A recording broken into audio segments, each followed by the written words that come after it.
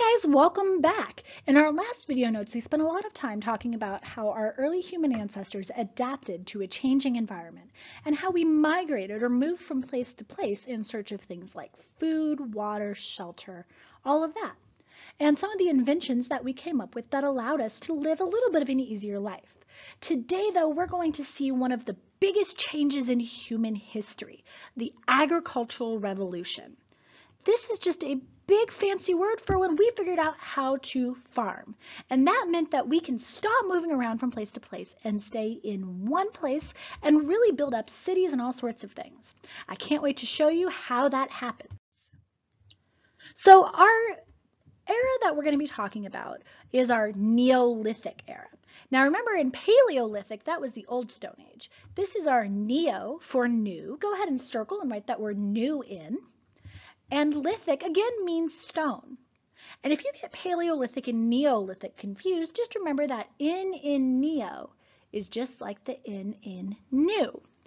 And this is a period of time when we've developed beyond just our migrating from place to place. But it began about 8,000 BC and lasted until about 4,000 BC. So we're looking at a period of about 4,000 years. And we'll see that it comes to an end when we develop tools that don't need to be made from stone anymore. Now, gradually, we talked about the ice ages last time, gradually the climate starts warming. And people, of course, want to move into an area that has a mild climate. So we start moving into an area that has mild climate and fertile land. It means it's good for growing crops. And humans start to develop agriculture or farming and domestication or taming animals for human use.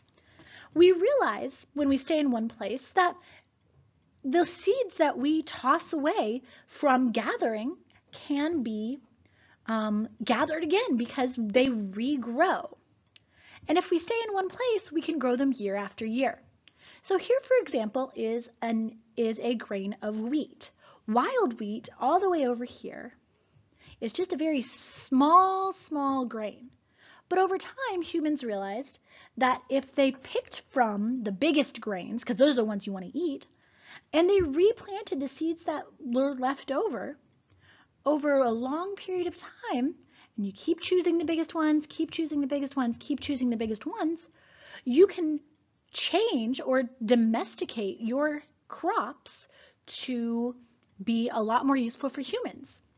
This is the same thing we did with animals as well, whether it was taking a wild boar and taming it to be a wild pig, things like horses, cows for dairy milk, and breeding them so that over periods of time we can have the ones that are most useful for humans. This allowed us to be able to settle down and have a constant food supply. And this creates a surplus, or more than is needed. This is a super important vocabulary word here, guys, surplus. Please circle that word. A surplus, we have plus, we have more than enough. And that means we can put some in storage and save it for later. So during this period of time, we start to see evidence of actual villages with stone walls and little huts and areas with crops marked out and areas where we can keep the domesticated animals. And because of all of this, the healthier food, or more food rather, we have population growth. So that's kind of the big overarching theme. And this map shows us by about 5,000 BC, all of these red areas had agriculture in these little independent areas, and over here in North and South America too. And then by about 3,000 BC, all the areas with yellow had it. And then by about 2,000 to 500 BC, all of these areas had it as well. I want you to take a look at this Neolithic village that we see right here. Notice that we've got farmland out here, all sorts of houses and everything in here, and then there's a wall around the village. Why do you think once we as humans had settled down into our farming villages that we might choose to surround those villages by thick walls? What is it about living in one place that requires us to be more protected? And when you take a look at this map, you can see again some of those different areas all over the world where agriculture developed independently. And we see this same village type everywhere with the big thick walls, all the people living in an area, and the farming outside. So take a moment and tell me why that might be the case. Now, the Neolithic Age comes to an end because people start to discover how to work with metal, including copper. So copper is a very soft metal. It's beautiful, but the drawback is it doesn't hold a good sharp edge and it dulls easily. So craft people in Western Asia, what we call today the Middle East, discovered that mixing copper and another metal called tin created bronze, which was stronger than copper. And it became widely used between about 3000 and 1200 BC, and this is known as the Bronze Age. And I want you to circle that this is the end of the Neolithic Age. You should know that the use of metal tools and figuring out how to work with metal ended the Neolithic Age. And we never could have done that if we hadn't been able to settle down, grow crops, specialize because we have a surplus more than we need, and then kind of have the time to experiment and figure out how to work with metal. Now let's talk a little bit more about that life in the Neolithic Age. We had a steady food supply. We had more than enough grain. We might not have had as much of a variety as we had during the Paleolithic when we were moving around from place to place, but we could store it and be consistent with it. Because we had more nutrition and more food available, we could feed more people. There was more food to go around. You didn't have to worry about which kid you're going to feed today. We can feed more of them because we had the food. So we had a growing population. More food is produced than can be eaten, so we can store it. This is a really cool ancient grain storage silo. And so we can start to specialize. And that means that not everybody has to grow food. You can decide, you know what, I'm going to take the grain and I'm going to be the baker, and I'm going to do that all day.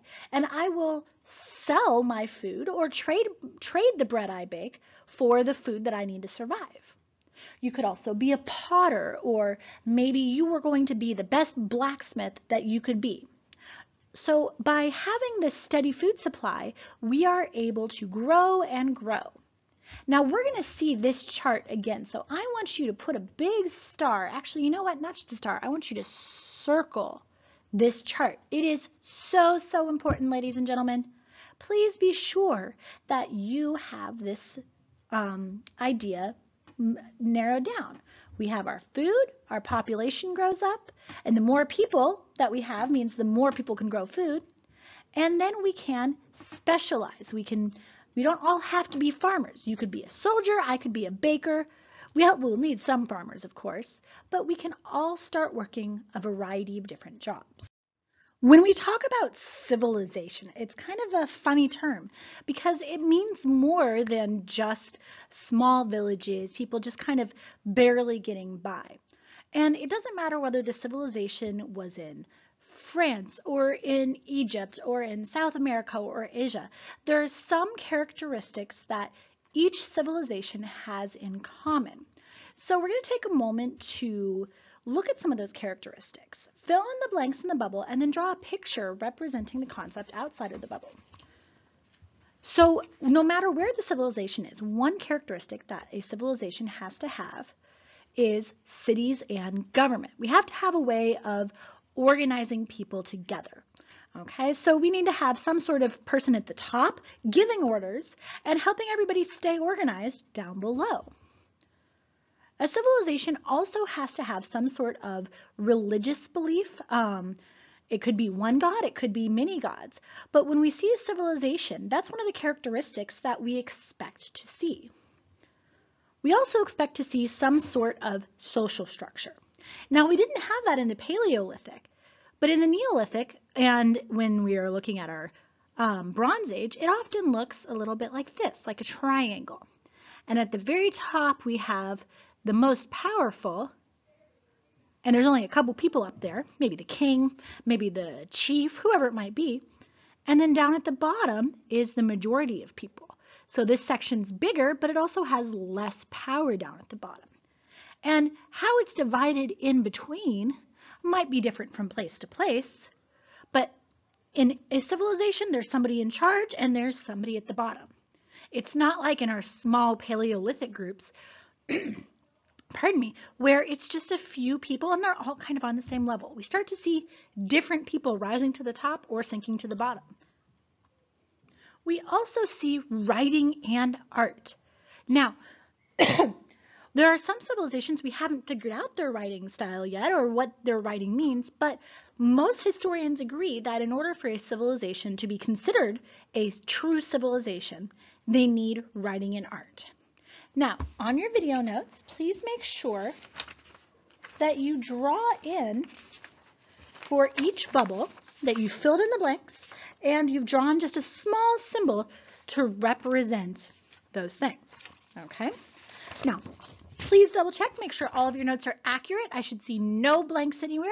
Make sure your hot question is answered in full sentences. Remember that you do lose points for not following directions this way, guys.